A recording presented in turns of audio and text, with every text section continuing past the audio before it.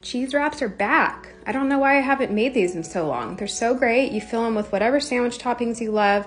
I did bacon and tri-tip for mine. They are great for meal prepping. Just make a whole batch and keep them in the fridge. They will stay soft and bendy like this all week. And to make them, I do it in my toaster oven. I haven't tried the air fryer yet, but I lay down some parchment paper and 2 slices of cheese, or you can use more. I've made them with 4 slices before. Use any cheese you like. I've tried them all. They all work great. And toast them at 400 degrees for about 5 minutes. Let me know if you make these.